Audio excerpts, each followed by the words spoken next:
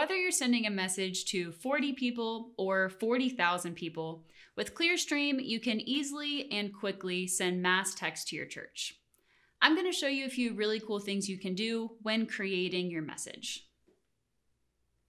Here is where you can type out your message. So I'll go ahead and paste one that I have typed up.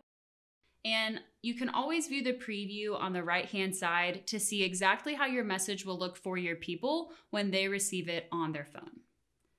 You can use these icons at the bottom to customize your message. You can add emojis. You can insert custom data, like each person's first name. You can add pictures to your messages, which is great for announcement graphics or a flyer. You can shorten URLs. So if you've pasted links into your message, you can click this icon to make them shorter. You can insert a note, which is nice for long form content like a newsletter or a bulletin or something like that. And lastly, if you ever just want to gather some quick feedback from your church, you can send them a poll. Here is where you can select your recipients. So you can send to any one list, multiple lists, or just select a few individual people. Then you can select which number you want to send your message from. And you don't always have to send your message right away. You can choose to send later for a specific date or time.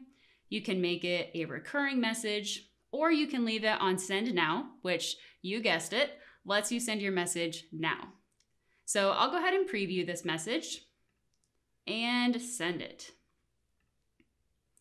All right, once you've sent your message, if people start replying back to that text, you can view all of those replies and respond to them from the inbox on the left here, or by using our native mobile apps.